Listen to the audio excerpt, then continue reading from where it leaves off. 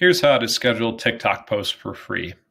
So using OneUp, go to the accounts page and click the TikTok Connect button to connect your TikTok account.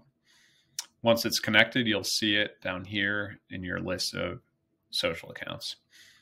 Then after, go to the Create a Post page, select the category, and then choose which TikTok account you're posting to. If you have multiple TikTok accounts, they'd all show right here. Then add your video on this video, this one here.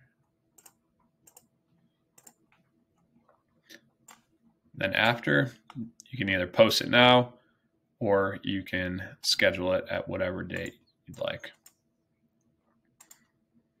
And that's it.